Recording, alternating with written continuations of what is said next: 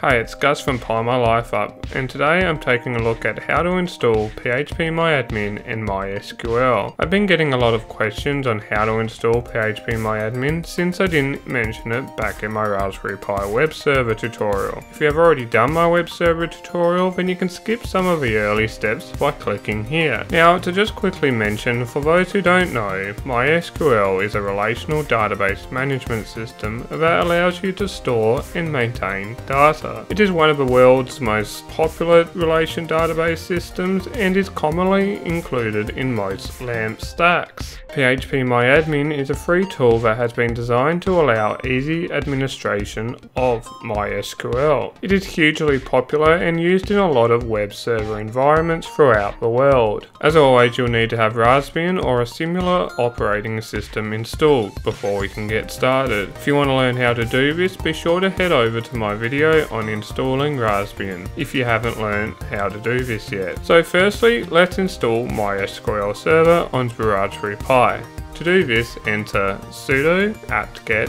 install mysql-server. During the installation, you'll be prompted to enter a password for the root user. Make sure you write this down as you will need it to access the MySQL server later, and also tie PHPMyAdmin to it. Now that's done, if you want to access and start making changes to the database, simply enter the following command, mysql-u root-p.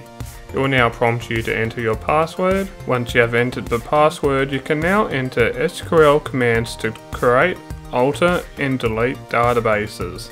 You can simply leave the command line by entering quit. Now we're done installing the MySQL package, we can get going on PHPMyAdmin. I will go on the assumption that you have not yet installed Apache. If you have already done this, then you can skip this command.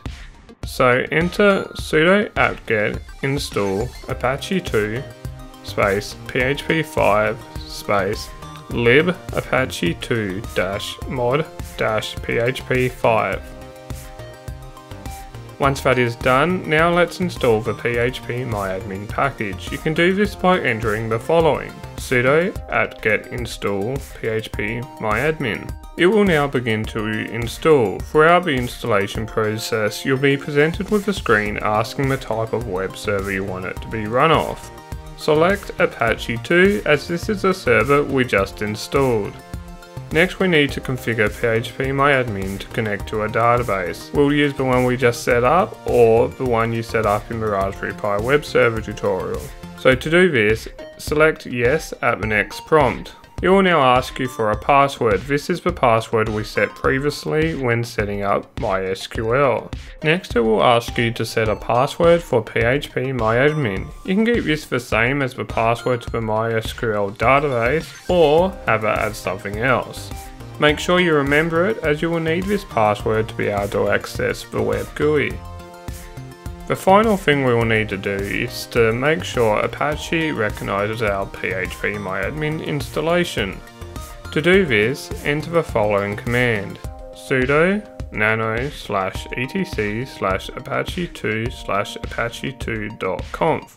Now at the bottom of this file, we need to include our PHPMyAdmin Apache conf file. Now write include /etc/phpMyAdmin/apache.conf. Once done, save and exit by pressing Ctrl X and then Y. Now simply restart the Apache service by entering the following command, sudo /etc/init.d/apache2 restart. If you need to get your IP for your Pi, enter the following command, hostname-i. Now you should be able to access PHPMyAdmin from a browser. To test, go to your IP, then /PHPMyAdmin. For example, mine is 192.168.1.108/PHPMyAdmin. If it's all working, then you're good to go. If you want to learn how to set up WordPress on the Raspberry Pi, then you can find that back in my web server tutorial. I hope you have both MySQL and PHPMyAdmin working now. If you come across any trouble, have feedback, or think I missed a step, feel free to drop me a comment below or over at PyMyLifeup.com. Until next time, have a good one. Looking for more Pi projects to do? Check out these 21 awesome Pi projects that anyone can do. Don't forget to subscribe so you can stay up to date with the latest and greatest projects, guides and much more.